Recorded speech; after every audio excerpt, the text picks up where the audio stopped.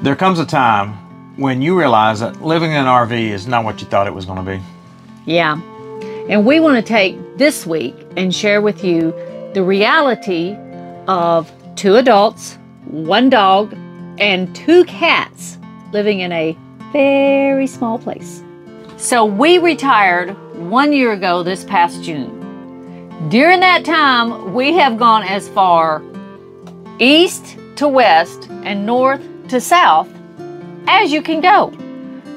We've made some amazing memories in this rig, and we are very blessed, and we know it. Yeah, we spent a lot of time in this rig. A lot. Yeah. That's why we call ourselves most timers.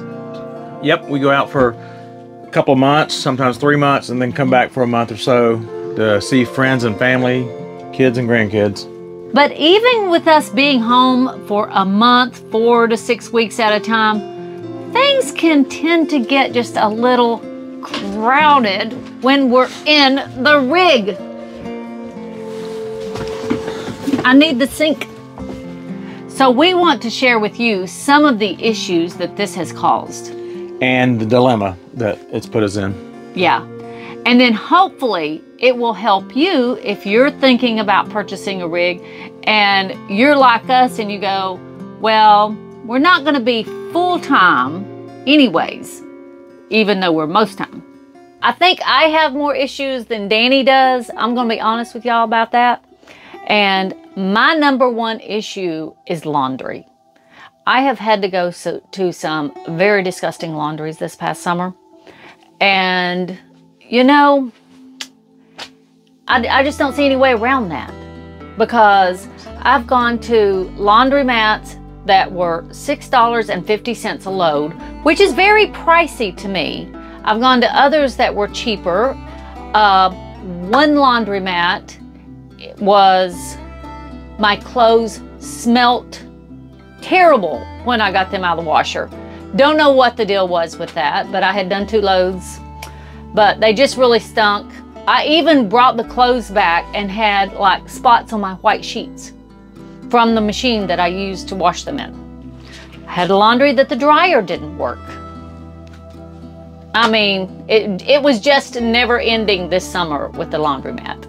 In other places, we were so far from the laundry that it was an hour away to get to a laundromat.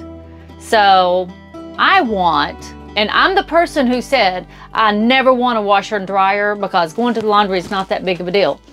That was before I did it for a year. Going to the laundry is a pretty big deal, and I want a solution to that problem. Another one of my big issues is the size of my refrigerator. We can only get food for about 3 days in here, which isn't bad, but it would be really nice to have a little more space. Somewhere I could put things and they didn't get hid in the back in the refrigerator, keep them until we go home and clean it out. And one last thing, I don't have a lot of room for ice trays. I really like ice in all my water and drinks and everything. So having a little more room in the freezer for ice trays would be great. So the biggest issue that I have is the lack of storage. I've got this one pass-through and a few small compartments that have utility items in, such as sewage or electric. I need space. I need storage. And you really don't know how much storage you need until you spend some time in your RV. And we've got to that point. This is something you need to think about when you're in the looking stage of trying to get an RV. So another issue we have is that you've got to really love someone to stay with them in this tight space. Yeah, there's not a lot of room. We find ourselves so many times as, hey, tripping over each other. Can you move out so I can move back there to the bedroom? Or can you come out of the bathroom so I can get by? Or can I open this door to the hallway so I can get out to the front? So we're always shuffling around each other. Yeah. In this 30-foot Class C. Right.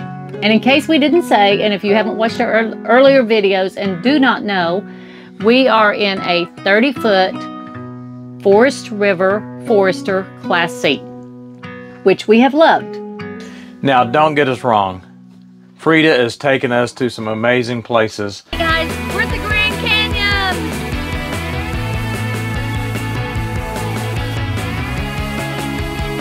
So we're at Crystal River Preserve State Park. So we're in Florida, and if you hadn't guessed, we're heading down the Atlantic side.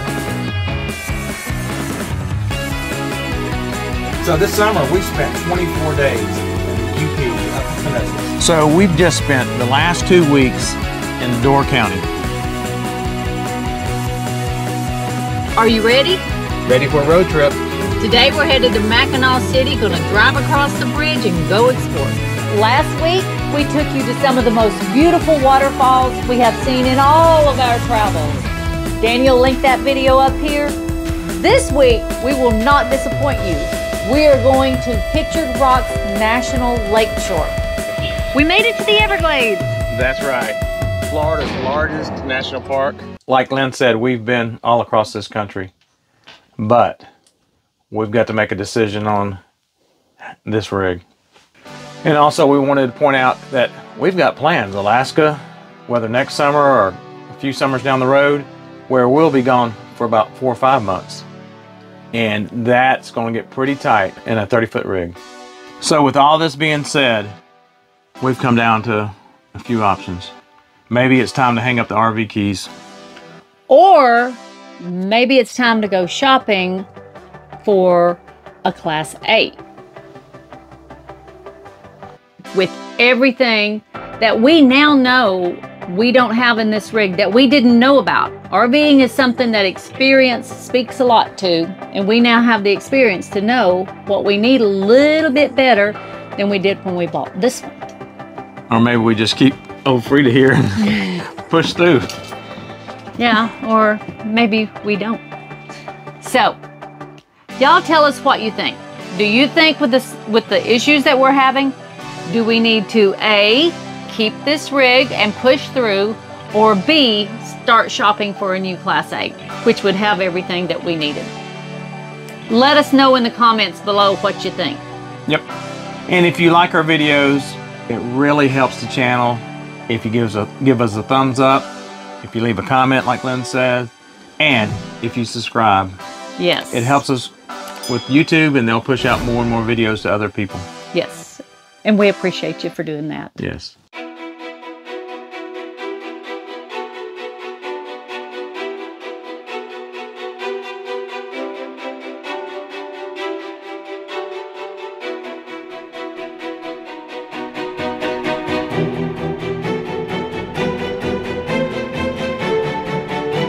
Until next time, God bless and many safe travels.